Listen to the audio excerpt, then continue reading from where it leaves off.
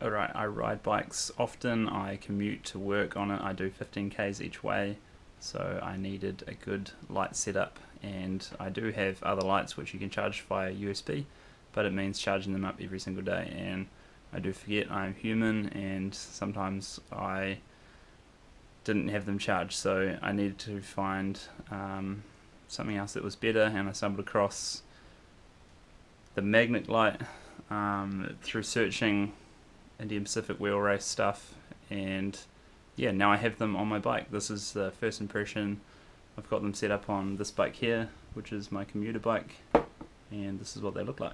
So you can get a disc brake option, which I've got, or you can get a rim brake one, and they actually have a special rim brake mount. I've got a friend who's got them, and this is what the setup is. So it's contactless, so as you can see down there, they're not actually touching the wheel.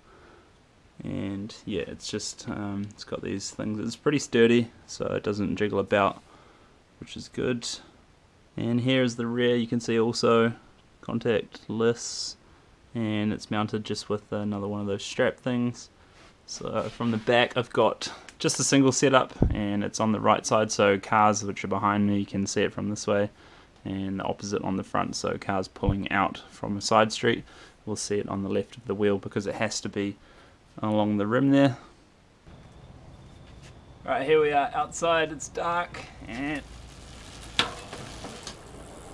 that's what it looks like. So that's just spinning, holding it, and yeah, it's bright, it's good enough.